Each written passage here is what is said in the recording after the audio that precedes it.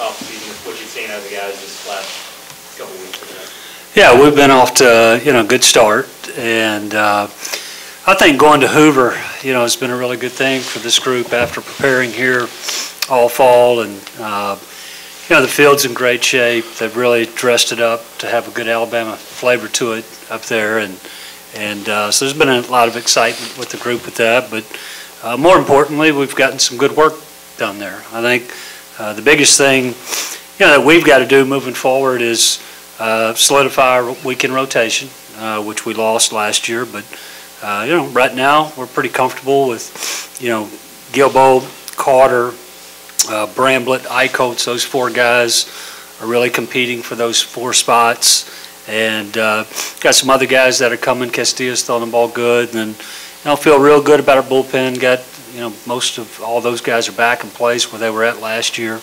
And the one thing we've really prepared for and worked hard is moving into the Met, being so spacious and a much bigger ballpark.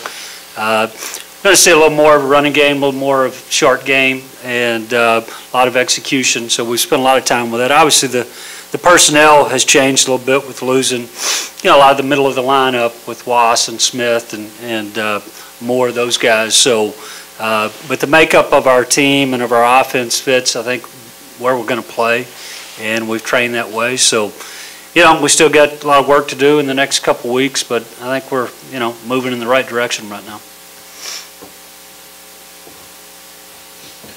You have a lot of guys that have experience, but you mentioned, maybe not guys that have played as many full season experience. They've gotten experience here and there. So in a weird way, you've got guys with things to prove, but they've played. Yeah, and I think especially when you look at our pitching, our starting pitching. I mean, that's the only part. You got some unproven guys, and even though Gilbo's a senior, won a regional game for us last year, and actually was a Friday night starter as a freshman. I think, the book's out. He's got to prove, week in, week out, that he can be a true, Friday, Saturday starter, and he's pitched extremely well up to this point. I think Will Carter, another guy, JUCO transfer, hadn't pitched in the SEC, and but he's been really good, up to this point. And obviously Bramlett's got experience, and as the other guys. But it's still, what we need is to see those guys take another step forward and really solidify themselves in those roles.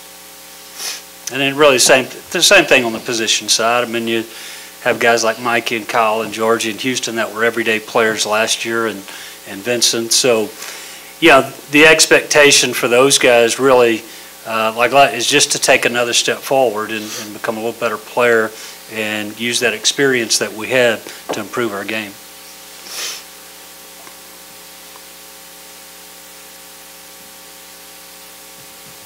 This is for the players. Are you excited at all to be able to play in a big city like Birmingham? For me, I'm really excited. I grew up in Hoover, and the Met was pretty much in my backyard, so I'm excited to go back there, get with a different kind of fan base, not those Tuscaloosa guys that are coming to every game, and just having a different fan base coming out and supporting us every game. Just talking about how Hoover's embraced y'all this year. I mean, obviously that expressed a lot of excitement about having y'all. Quite honestly, it's been great. I mean, can't say enough about the group at the Met, the way that they've really welcomed us with open arms. As I said, the ballpark is in terrific shape. Our scrimmages, we've probably had a couple hundred people there.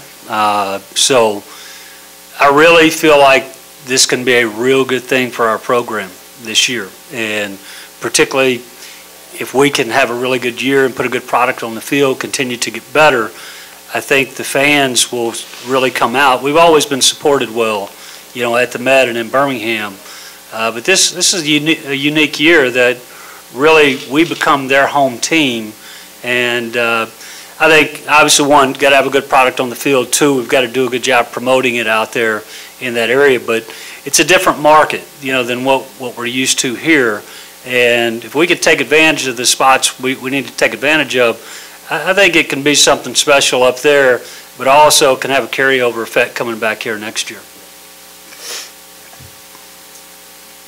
You mentioned it might be a good thing for the team to have that. Is it part of that thought process of the team being able to spend more time together? I mean, having the longer bus rides, and what do you see are there some downsides to it in terms of what's going to be asked of you guys? Well, I think there's some unknown right now. We don't know how getting on a bus 56 times, is going to affect us at this point. But I think that as a coach, I'm excited the fact that every weekend we're going to be in a hotel together. And it just creates more of an environment that you want from a coaching standpoint. And we're going to be together. It's more opportunities to meet. It's more opportunities to talk baseball, to do all those things we need to do. But more importantly, we're going to grow together as a team. And we've worked extremely hard preparing that way from the get-go, knowing that there can be some differences in what we're going to face this spring. So I think our guys are very prepared moving into the spring. But I think, too, as a coach, I'm going to have to be very aware of where our bodies are at and when guys need to take a little time off, when we need a little rest, and also, when it's time to push a little bit more. So, but I think, these guys are pretty resilient. So I don't foresee us having a lot of issues with that. Certainly when you get into SEC play and you have some long grinding 3-game series, some Tuesday games can be tough there. Particularly now we're playing 4 doubleheaders on Tuesday, so we don't have to make the drive Tuesday and Wednesday. So a lot of that is just going to be things we're going to have to make good sound adjustments on and make sure we're doing the right thing to keep our players in a good spot and to keep them mentally fresh. Maybe both players, you talk about y'all's outlook going into the season, what kind of potential you think this team has? We're definitely excited, like Mikey said, to be playing in Hoover and have a different fan base, have all the fans in Birmingham that normally might not make it to Tuscaloosa there to watch us. And this is a team that's filled with potential. The defense is always going to be solid. We preach on that a lot, and we're definitely returning some very good players, even though we lost a few good players. So we're very excited about this year.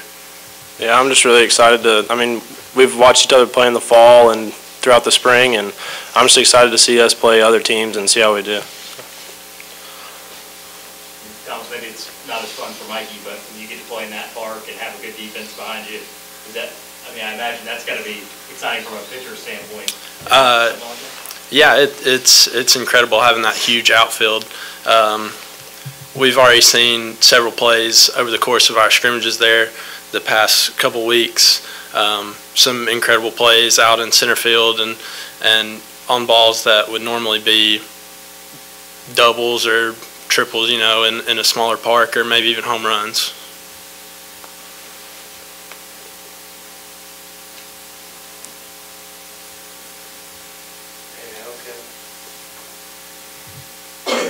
Everybody's pretty fired up, huh?